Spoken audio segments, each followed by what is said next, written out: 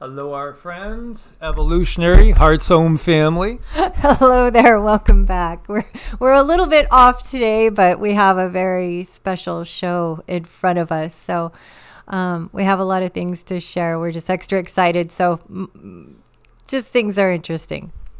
Yeah, very much so. And she's laughing because we have with us Dawn, who's going to share her story of her experience, a NDE experience.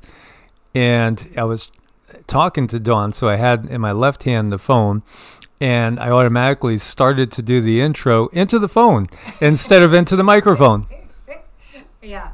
So without further ado, we want to introduce Dawn, and she's going to talk a little bit about herself, her story, her NDE, her background, and we're just going to kind of go and talk with each other and have a conversation because I think she's somebody that should be heard. We've worked on her a few times. I've done her chart, and she's become a close friend. Someone who, just reaches out every now and then to say, hey, and we have special stories together, like the timing when she does reach out has been helpful for me, to say the least. So we were doing a session not too long ago, and she had this story of her NDE, and it was so touching. And I have to tell you, just even now, talking about it now, I keep being brought to tears. And it's something I thought this needs to be shared. So I want to introduce you to Dawn. Hi, Dawn. Hi, Cindy and Mike. Thank you so much for having me, inviting me to share my story. It's very special. I'm so appreciative. Thank you so much. So, well, let me just start by saying this happened back in 1987. So it's been a while.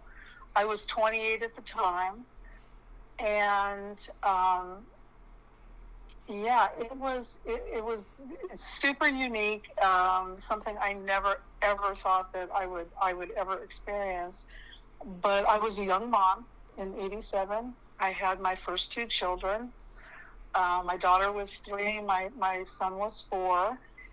And after their birth, I started having a lot of very strange issues, health issues. I was having panic attacks that were really bad. It was the kind of panic attacks where you almost feel like you're going to lose consciousness. Hyperventilation. It felt like I was going to pass out. And I'm like, gosh, what is wrong with me? I'd never had anything like that in my life. And I started to develop an irregular heartbeat. And it scared me. And so I was in this position of trying to deal with this. And this all started about a year after my daughter was born. So I've been dealing with it for a good 2 years by the time leading up to when this NDE happened. And I was in a place where I was so anxiety-ridden and so panicky that I couldn't even drive a car some days. I just couldn't even get to the grocery store. And it was just devastating. And on top of that, I had a failed root canal. They don't tell you that these things can fail, but they can. And what happened in my particular case is the endodontist had punctured the end of the root. It was an upper molar on the left side, and he ended up perforating the root, and the infection and all of that was in this tooth went into my left maxillary sinus. And I had been dealing with a horrific sinus infection for about 10 months.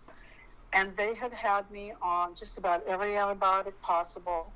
I would go through the course of the antibiotic, and then within a couple of weeks, it would come back. And so had been really sick with this. And finally, they said, oh, well, you need to see a surgeon because there's a problem. Something's wrong. And she did x-rays, and she did all the things necessary to determine that I had a bad infection. I already knew that. But she said, your sinus passage is so narrow that it's not going to clear up. It's just not going to happen because it's too narrow. There's no drainage. There's no airflow, on and on. You need surgery. And I was scared. When she said surgery, I thought, oh, I have children. I have little kids. I'm only 28 years old. I know I don't want to do so. She goes, well, it's not going to clear up.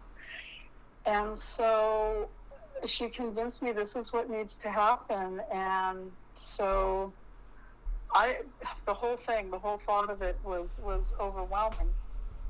In addition to the anxiety and all the panic and everything I was going through anyway, which actually has its roots in a thyroid issue that was undiagnosed for another 20 years after that, but that's another story. So I end up getting scheduled for this surgery, and just before all of this sinus stuff happened, I had ended up reaching out to a church in our neighborhood because I was thinking, well, wow, how am I going to navigate this? What's happening to me? What's going on in all of this, right? And so I thought, well, maybe it's the whole spiritual thing. Maybe, there's something I should be doing in my life. I came out of a Catholic church. I went to Catholic school from 1st through 8th grade. We were taught by the nuns and priests. And by the time I ended up graduating high school, I went to a public high school, but everybody in my family was Catholic, and, it was expected you do the Catholic thing, right? And so I'm thinking, well, maybe I need to go back to that. But I thought, I'm not going back to the Catholic Church. There's no way. There is just no way. I was so traumatized by everything I learned from the nuns and priests that I thought that there's no way I'm going back. So I ended up finding this. It was a brochure in the mailbox for this non-denominational church that was in our neighborhood. It was a few blocks away. I could actually get to it in a car and not have to get on the freeway. And so I reached out to them. And I said, hey, they had a women's Bible study that was advertised in this brochure. And so I reached out. I said, hey, I want to be a part of your study. I came out of the Catholic church, went to Catholic school my whole life. Oh, they were more than happy. They were more than happy to have me there. So anyway, I started attending, and it was different than I had ever known. They're saying, oh, God is loving and cares about you. It was a completely different perspective than I had had while I was in the Catholic church or in Catholic school. And so it bothered me a little bit that they wanted to say, well, this is the only way. I'm like, well, wait a minute. The Catholics said it was the only way. So now you're saying that this, I don't get it. And I knew that the Catholic Bible had the Apocrypha in it. It had the extra books that the Protestant religions didn't recognize. And so I was confused. They're like, oh, well, no, they had all the explanations and everything. And because of where I was physically dealing with this anxiety, the irregular heartbeats that I was having, and, now this horrible sinus infection, I'm facing this surgery. It was like I needed something to hold on to. And so they said, oh, God is always there for you. And, they led me in a confession of faith prayer, the Bible study leader. And so even though I would bring up to her things that seemed very similar to Catholicism and the rules and the regulations and all that kind of stuff, I was thinking, well, you know what, maybe I just missed all this, and this is really what I'm supposed to do. And so I went ahead and I became a Christian. I prayed the confession of faith prayer, and I just believed wholeheartedly, okay, this is it, jumping in both feet, this is where I'm at. And so when it came close to this time that I'm going in for this surgery, I'm thinking, okay, well, I'm going to pray because I'm scared that I'm going to die on the table. I actually had an aunt that died in a dentist chair. She went in for, I don't even know what kind of procedure, but she didn't have general anesthesia. She had some form of anesthesia, and she died. She had an allergic reaction, and she passed away right in the chair. And so I'm thinking about this, and that fueled more anxiety. So I'm thinking, okay, everybody's told me, just pray to God, ask him for whatever you need to ask for, and he's there for you. So I make this prayer. I said, I need to be comforted. I am scared to death of having this surgery. I'm afraid of the anesthesia. I am doubly afraid of what's going to happen to my young children if I did die on the table. Who's going to take care of them? And then I was also fearful, am I going to end up in hell? Like what the Catholics would say, or, purgatory, until enough people have prayed for me to get me out of purgatory. I didn't know. I was totally, just running on pure anxiety. And so that was my specific prayer. I wanted to be comforted, knowing that my children would be fine no matter what happened, and that I would be comforted knowing that I could go into the surgery and do what needed to be done and get my health back. So I did that, and then I just kind of put it to rest and figured, okay, I've done what I need to do. And I'm on the winning team now, right? So everything should be cool. So the day of the surgery arrives, I get to the hospital, and they get me prepped, and I'm in the surgical room, and it's like, those places are scary. They just are. And I'm there, and the anesthesiologist, he's great, and he tells me, you're fine. They gave me a little bit of a sedative to calm me down, because I was pretty anxious. And then he tells me, he said, okay, I want you to start counting backwards. And I think I got to like 98, and that was it. And then I was out. And it was, I don't know exactly at what point. I just remember being in a tunnel. And it wasn't like a black tunnel. It wasn't scary. It wasn't anything frightening at all. It was just kind of a dark tunnel, but I was moving through it, and I could see light at the end of the tunnel, and I'm like, oh, that's cool, I wasn't afraid. And I kept moving towards the light, and as I got closer, I realized, oh my gosh, this is extremely bright. I mean, brighter than anything I had ever seen.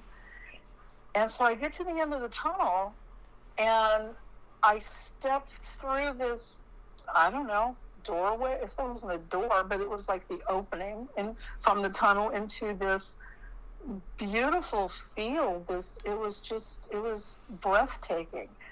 And I stepped through it, and the light was so bright. I mean, we don't have light like that on the earth. We don't. The brightest, most sunny day can't even come close to the light that was there. But it didn't hurt the eyes. It wasn't this huge radiating heat. It was just pure energy light. And it was so bright. So I stepped through, and there's a man there. And I knew immediately that it was Yeshua. It was Jesus. And I looked at him, and I kind of smiled, and I'm like, and I didn't say this verbally. This was mental. This was a telepathy kind of exchange. And I said, oh my gosh, it's you. And he smiled and responded telepathically by saying, I am whoever anybody needs to see. That's who I am. And I'm like, wow, that is so cool. And I knew in that instant that he was meeting me where I was at the time. There was no rules. There was no, oh, you need to believe this, you need to believe this, you need to believe. No. It was just, I am meeting you where you're at. And that's where I was at the time. And so we started walking. We started strolling through this field. There were trees in the background. I mean, it was more real than anything on Earth. I have not seen anything on this planet. I'm 66, almost 66 years old, and I have not seen anything more real than what I was seeing on the other side. And I was just astounded. And it was beautiful. I mean, there are colors. We don't have them here. and I can't even describe them. I can't really remember them because we don't see them in this realm. We don't see that. And so we're walking, and I'm trying to absorb the fact that I'm talking to Yeshua, and I'm like, this is crazy. I can't believe this. And it was all telepathic. And then at one point I stopped because I had a question. And so when I stopped, he immediately stopped, and he looked me right in the face.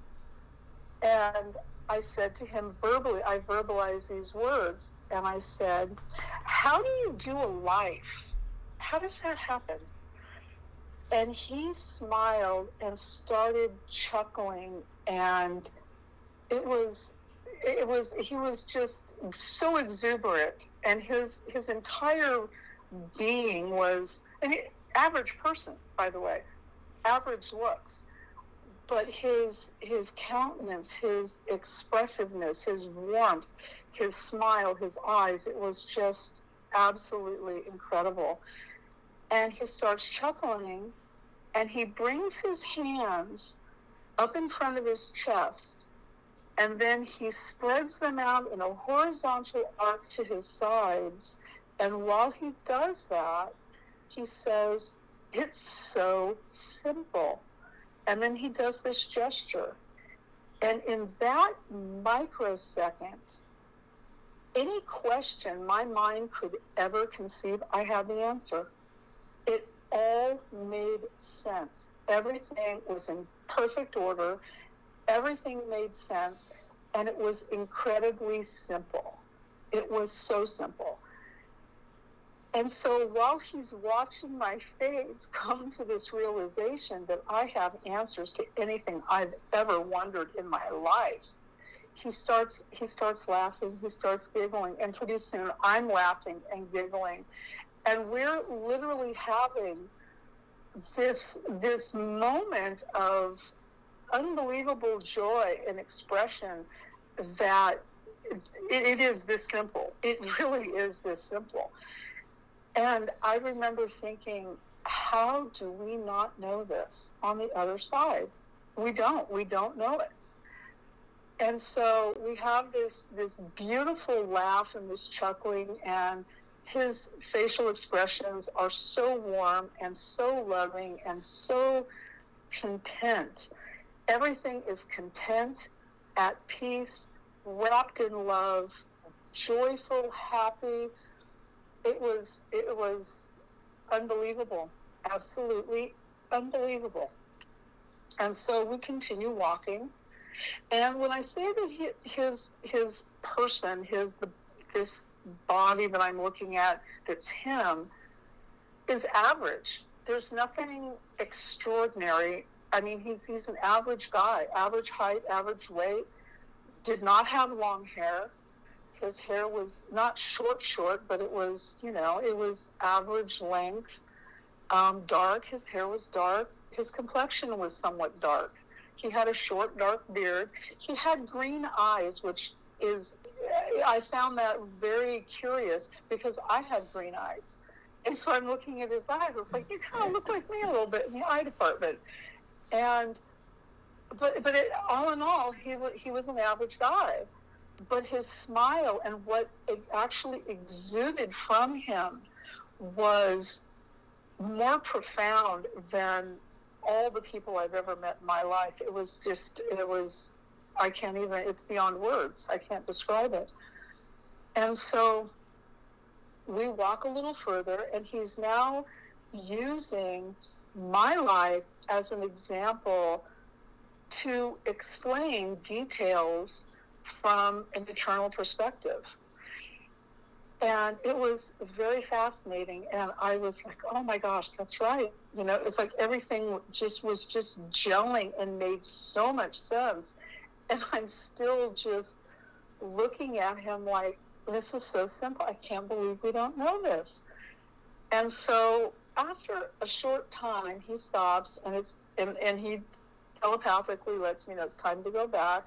And for a brief moment, I thought, no way, I don't want to go back. And then I thought, no, wait a minute, I need to go back. I have to be there for my children. And so all of a sudden there's this opening to this tunnel is right there. And telepathically he said, no worries, just go ahead and go back. And so I start traversing this tunnel, right? And the first thing that comes back is my hearing. I can't see anything, I can't feel my body, but my hearing is back. And I can hear the nurses talking. And apparently I'm in the recovery room. And I can hear this one nurse that she's standing next to me. I can tell that she's somewhere close to my body. And she's saying, I don't understand what's wrong. She has good vitals. I don't know what's wrong. I don't know what's wrong. And I wanted to say, I'm here. I'm right here. And but I couldn't do anything, but I could hear them. And then the other nurse that was in the room, she was of course, she was talking back and forth with this other nurse. And apparently what should have been, a 15 to 20 minute wake up from the anesthesia had lapsed into many hours, and they didn't know why I was totally unresponsive. And so then I went a little further in the tunnel, and I ended up getting my eyesight back. Not that my eyes were open, but I could tell that I was in a brightly lit room, and I could see, red through my eyelids. And I'm like, okay, my hearing's back, my eyesight's back, but I couldn't feel anything. And I went a little bit further, and I started to get into my body, and the first thing that hit me was the pain from the surgery. And I thought, oh my gosh, I can't do this. It was so blinding, the pain. And I wanted to back up. And I thought, I'm going to back up. I'm going to go back. I'm going to go back with Yeshua. I can't be here. And he prevented me from doing that. And he didn't allow me to come back. It's not like I felt his hand on my back, but in a cosmic sense, that's sort of what it felt like. And he's like, no, you can do this. Go ahead, go on. And so finally I went a little bit further, and it's like I slammed into my body with like a really hard thud.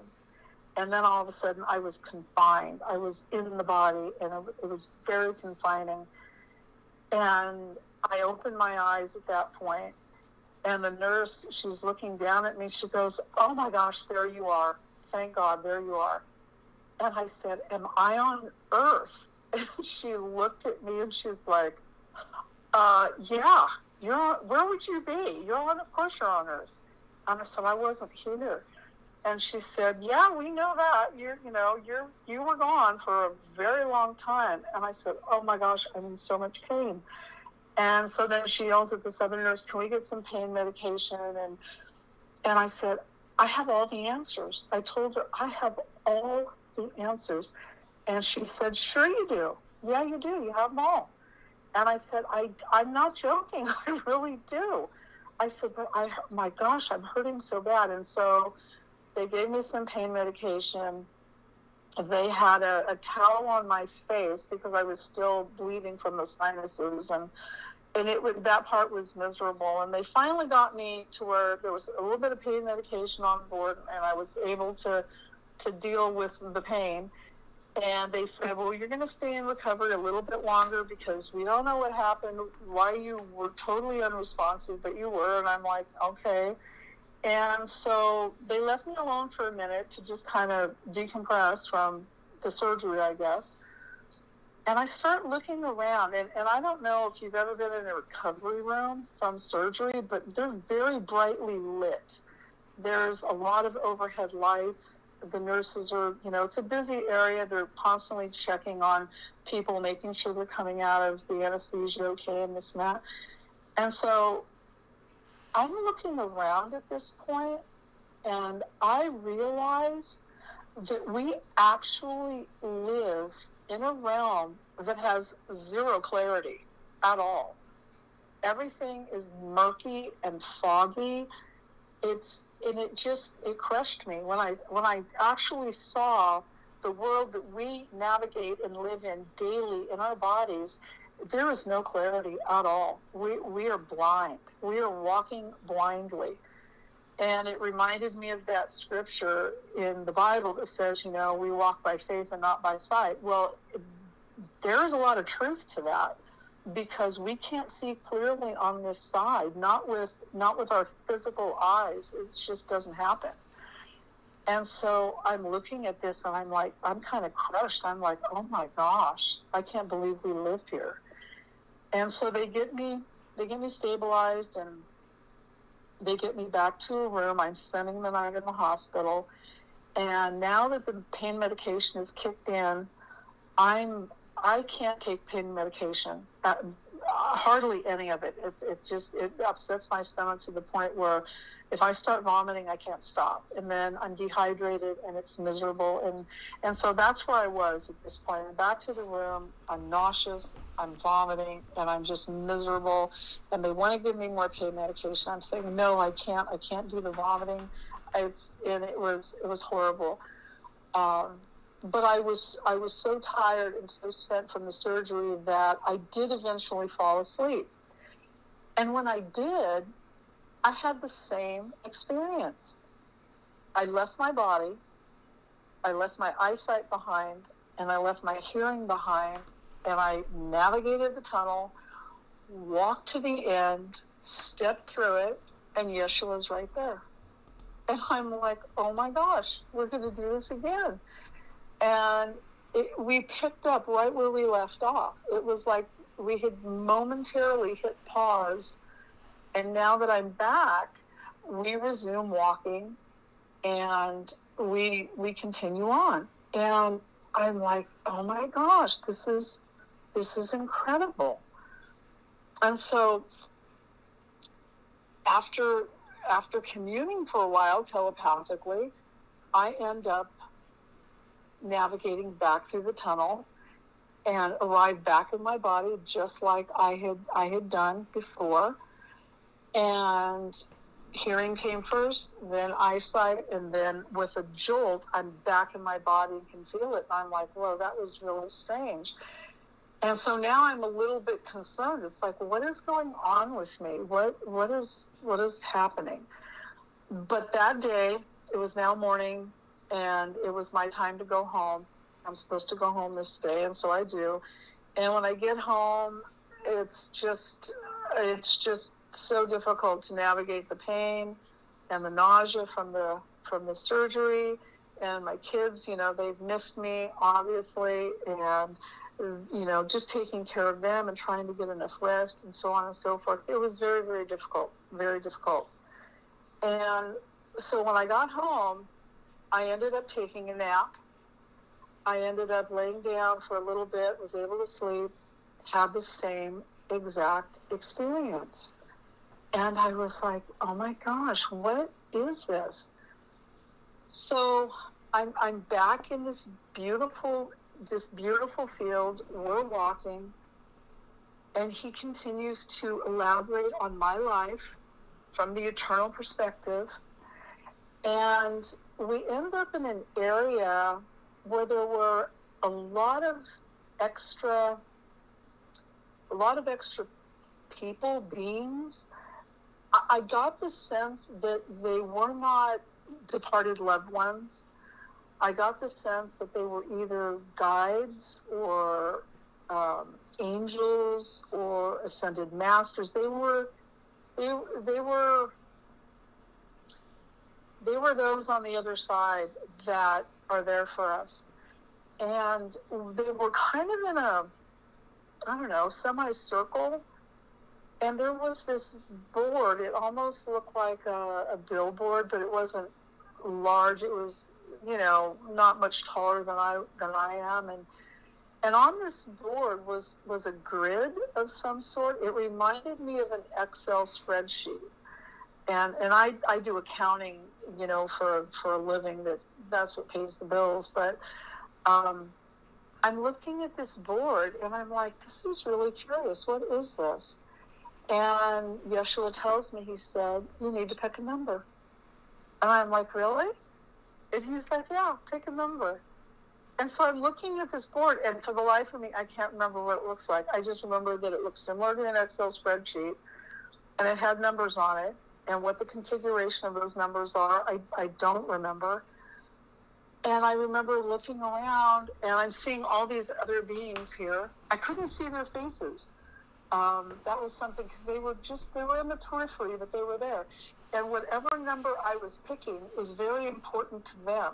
And I don't know why, but I know that it was important to them, and they had a vested interest. And so I'm looking around. I see the number 5, but it's a little fuzzy, and I'm like, that's not it. And then I see the number 9. I'm like, that's it. That's my number. It's 9. And I told Jesus, I told Yeshua, I said, 9. 9's the number. And he broke into the big, vibrant smile and was like, that is the best choice you can make. And apparently everybody else that was in the periphery, they were very happy as well. And then it was time for me to go back. So I traversed the tunnel just like last time. And when I get back to, and in my body, I get into my body kind of with a thud. And I'm like, okay, that was weird. What if somebody had tried to wake me? What if my husband or my kids had tried to wake me, and all of a sudden I'm completely unresponsive? Would they be calling 911? What would happen? And that kind of made me feel weird.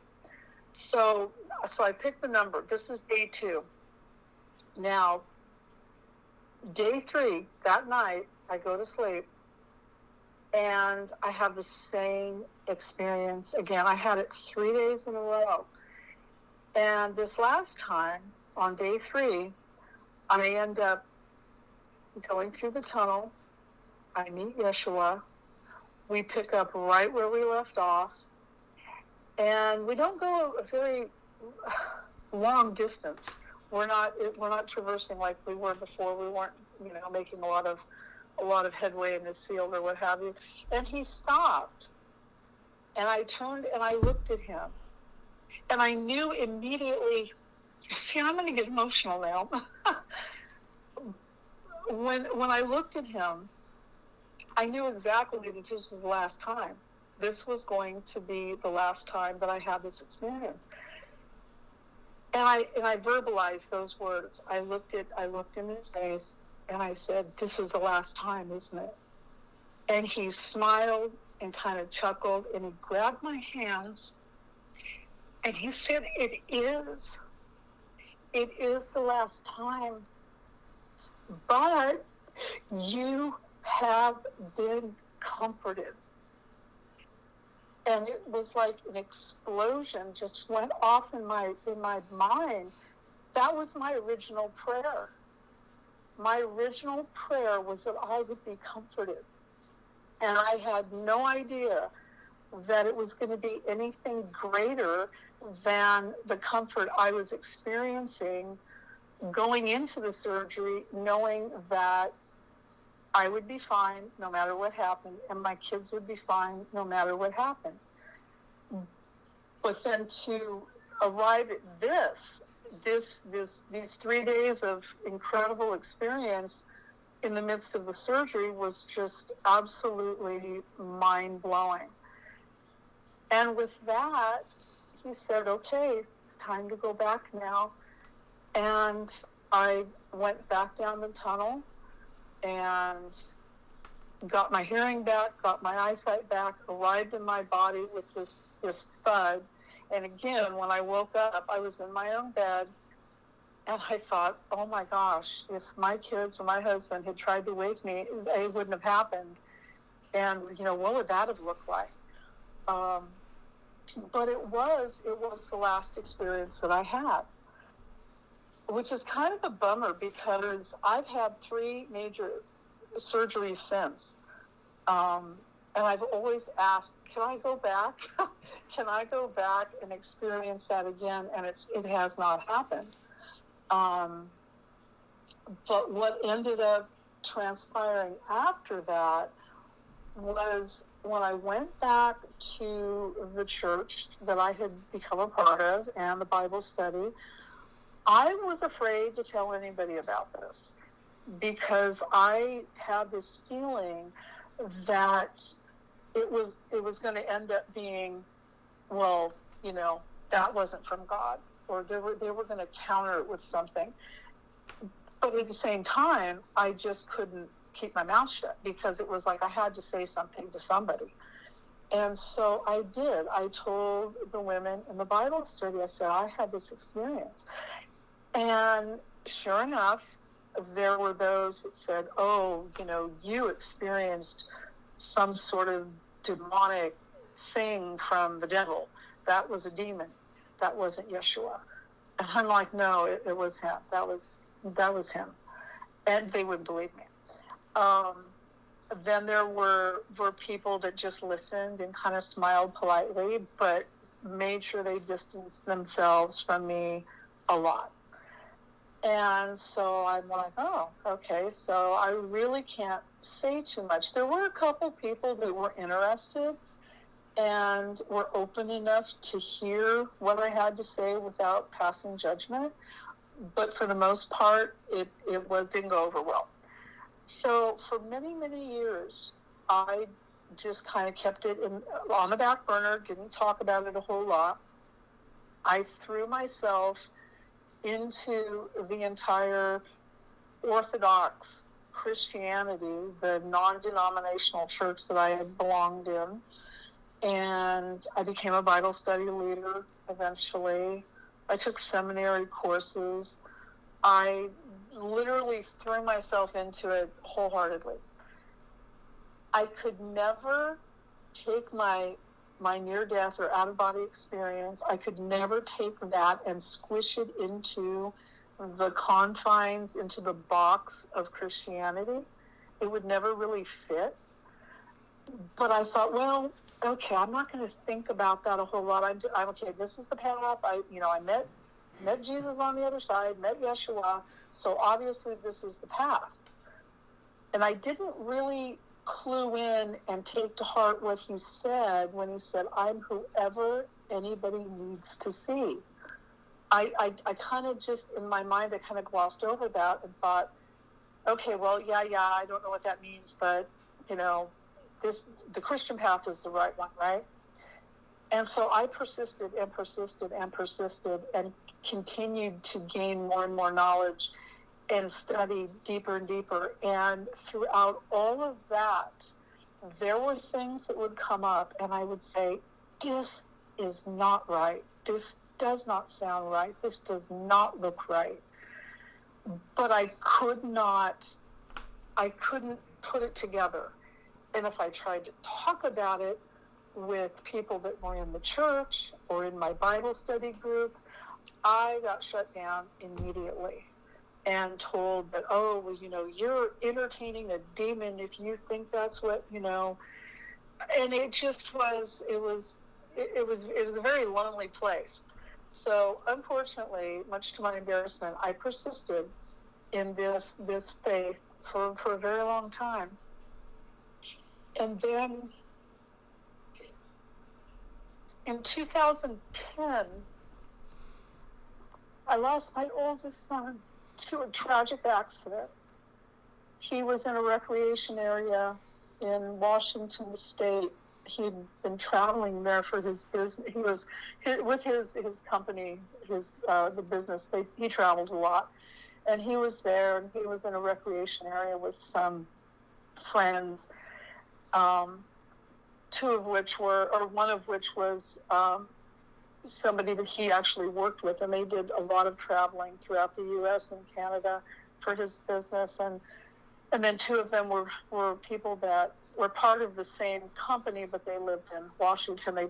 They all went to this recreation area, and he lost his footing near a bridge that wasn't really well constructed or safe, didn't have a guardrail where there needed to be one, and he fell, and he was killed. And that, losing him, totally brought me to a place where I had to really re-examine, what do I believe? Because from the time I had, quote, become a Christian, I had prayed for my children and their lives and their health and their safety every single day.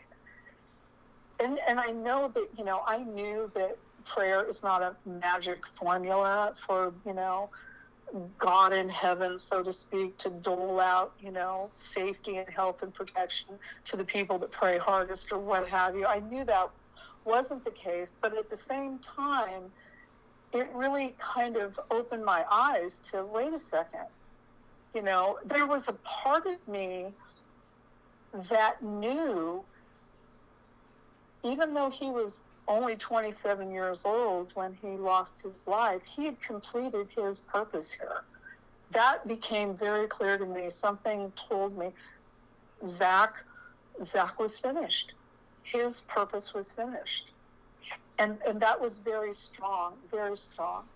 And then there was one night that I was on the computer. I'd been talking to one of my cousins. She was being very comforting. And she had forwarded me a video. It was actually the newsreel of them recovering his body, my son's body. And it had been shown from San Diego all the way up to Washington. And she didn't know. Should I share this with you? Should I show you? Should I not? And I said, absolutely. You know, I do. I want to see this. For some reason, I wanted to see it, and I did. And while I was watching the video and talking to my cousin on the phone, there were paranormal things that were happening in my house. And, I mean, they were very blatant. There was a notebook that was sitting on the top of my computer, and it literally elevated and fell on the floor. And I'm like, okay, that's weird. What is that about? And then I walked from the bedroom after I got off my phone call with my cousin. I walked from my bedroom into the kitchen, and as I'm going down this little hallway, there was a book that was in my path, title side up. And I'm like, and I was the only one in the house. And I'm like, how did that happen? It made no sense. And it was interesting because it was one of the books from the Left Behind series. And I'm like, that is so strange. And so I took it, for me, it was like, I need to really examine what I believe, because there's a realm here that I'm not addressing. And then I really started dwelling again on my near-death experience. And I came to the point where I realized that persisting in the Orthodox Christian path wasn't for me. It could be for other people, but it wasn't for me. And I needed to find out why. I needed to know why, because I'm always a need to know why kind of person. And so then I started studying in a different way. I started studying very deeply. I started going to sources that I would never thought going to, you know, when I was practicing this Christian faith. And I really started looking at what we have as far as writings of the Bible. And I came to the conclusion that there are flakes of truth in there, but there's a lot of other stuff in there that's not right. And some of it could have been purposely put in by scribes translating scriptures. Things have been fiddled with. And I could no longer be part of a group that said, oh, you know, every single word of scripture is God-breathed and inerrant. I could no longer go there at all. Although there were little bits of parts of the Bible that did speak truth, and one of them actually came to mind probably in the last I don't know, 6-8 months. And it made total sense to me, and I'll tell you what it is. We live in an area where we have a ton of wildlife. We live next to a national forest, and we have a ton of deer. And this is kind of a protected area. The neighborhood that we live in, there's no hunting. Everybody protects the wildlife. And so we have a lot of deer that traverse through our property. And we have a hill on the back of our property, and they have their little trails, okay? They have their trails that they traverse, and I love watching them. And as I'm watching them, this one day it occurs to me, they always walk that path single file. They don't walk that path side by side, okay? They always walk it single file. Even babies, the babies that are following their mamas, they walk it single file. And I'm like, why is that significant to me? And it brought to mind that scripture in the Bible, I think it's in Matthew somewhere, and it talks about following the narrow path instead of the wide path and the big gate that leads to destruction. You know, the narrow path and the small gate is what you want. And I remember asking people about this when I was part of the original women's Bible study group. I remember asking them and saying, "What about this path?" "Oh, well, the narrow path is the Christian faith." And I said, "But that doesn't make sense to me, because everybody's like congealed together on this path trying to walk, and that's not narrow. That's a group. That's a large group." "Oh no, that's what it means. That's what it means." And it never felt right to me. It never set well with me. So as I'm watching these deer, I'm thinking, what is the most narrow path somebody can walk? Literally, what is the most narrow path? And the narrow path is the path that you have to walk single file. You have to walk. Your own feet are the only thing that is going to fit. It's not going to be wide enough for a bunch of people. It's just going to be wide enough for you. And so I dwelled on that for a long time, and I'm like, what does that mean exactly? And during this time, I was, again, really thinking about this near-death, out-of-body experience, and the thought came that everybody's path is unique. Everybody has their own spiritual path to walk, and it fits their feet. It doesn't mean that there's going to be, 500,000, million, billion, whatever. It doesn't mean that the whole group is going to be walking on this path. It means this is meant for you. Your feet fit it. And that knowledge gave me so much comfort, and I was just ecstatic. It was like, yeah, that makes sense. Everybody's path is going to be unique for them. And I think where we run into trouble, at least where I ran into trouble, was trying to make sure that my path was this rigid, in a box. You can only believe this. You can only say this. That, it never worked. And I tried for a very long time. To, make that my path, and it wasn't right. So I have since felt like this is the right thing.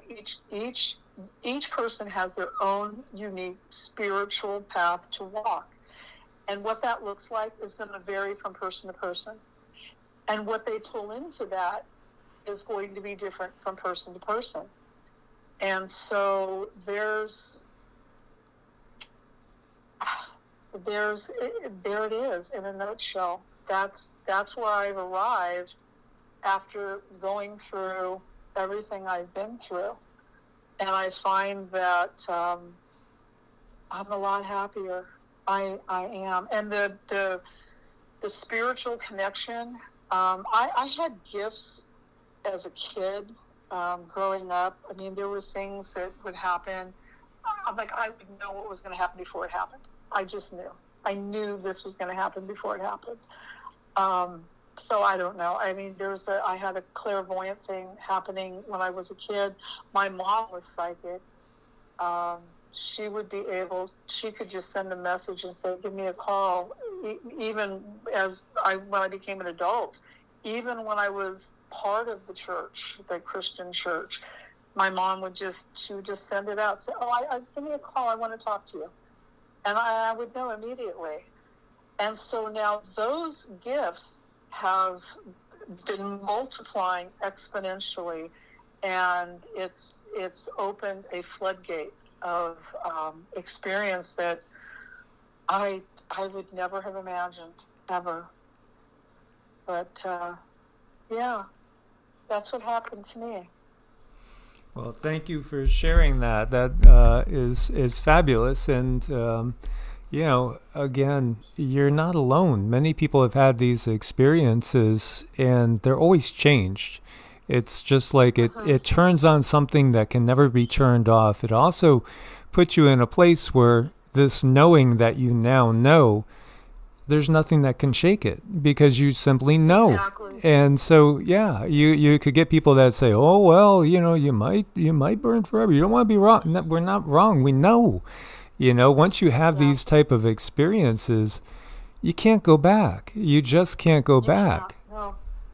And I believe everyone needs them. And if they need them, they get them as however they need it. Like yours was individual, and you needed to see Yeshua. This is what brought you comfort, and this is what you asked the universe for, and this is what the universe brought you, and it brought you comfort. So I mean, and the time from it started and to the end, you were continually being comforted, just like you asked, but you didn't know at the time of asking. I think it was really cool. You didn't know how that comfort was going to come, but you asked. I had no idea. Yeah. I thought that was the cool part. It's like, this is what makes life so fun. And, with your spiritual abilities and your gifts that you're using, just continue to develop those. And I think this just really shows someone who tried out the faith, their Christian faith, Catholic, whatever, and it just didn't fit, but you knew that there was something real to it. So that's why I wanted Dawn to come on and tell her story, because she fits a wide array of the collective consciousness that's out there, those who might be afraid to break out of the norm in fear of ... So, yeah. Right. There is another, the aspect of the number picking. That is something that I don't have a lot of memory of what that means.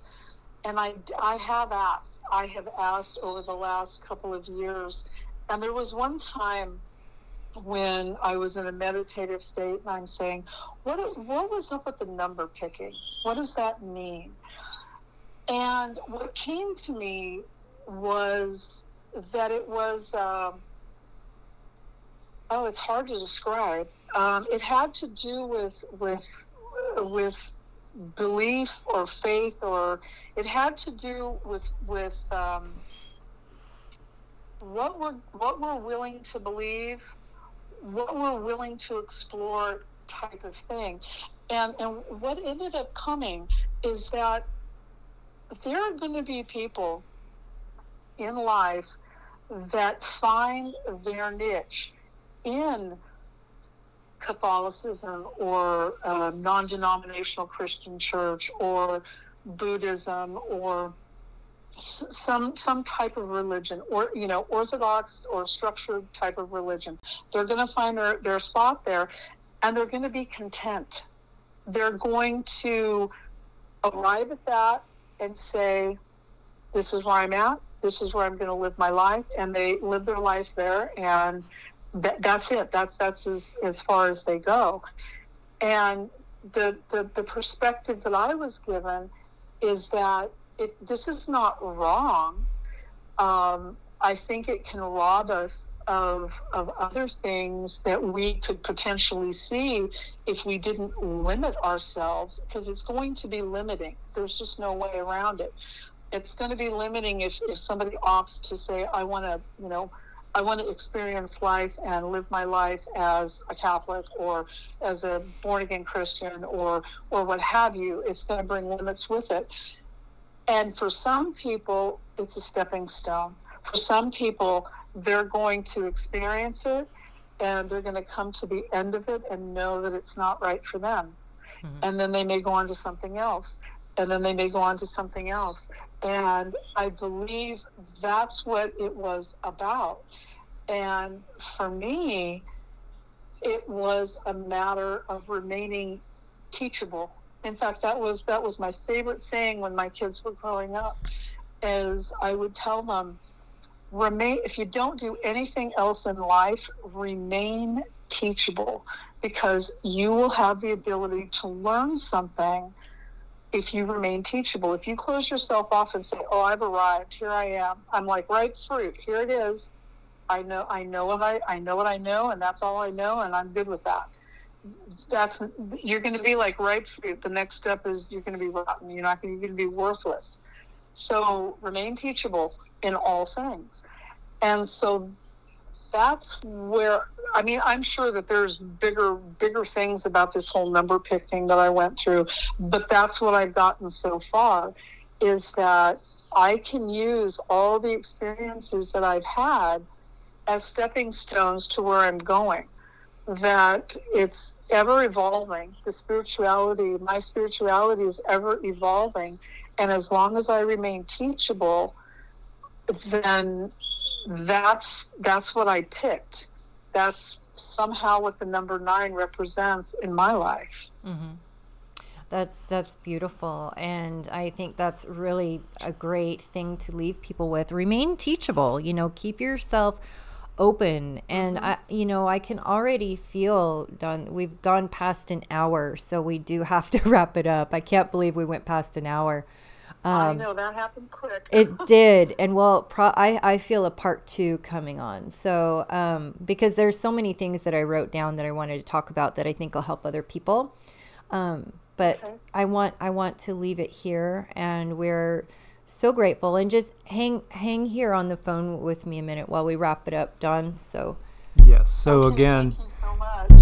Thank you so much, Dawn. And we look forward to your guys' questions, comments, and share your experiences as well, as always. This is all just it's one journey, but again, there's no right or wrong path, as Dawn was alluding to. It's up to you, to think that one size fits all. It's never the case, never. And I couldn't agree with her more about limiting ourselves. Always remain open to new revelations. And as always, guys, thanks for your support. Source bless and namaste. Namaste.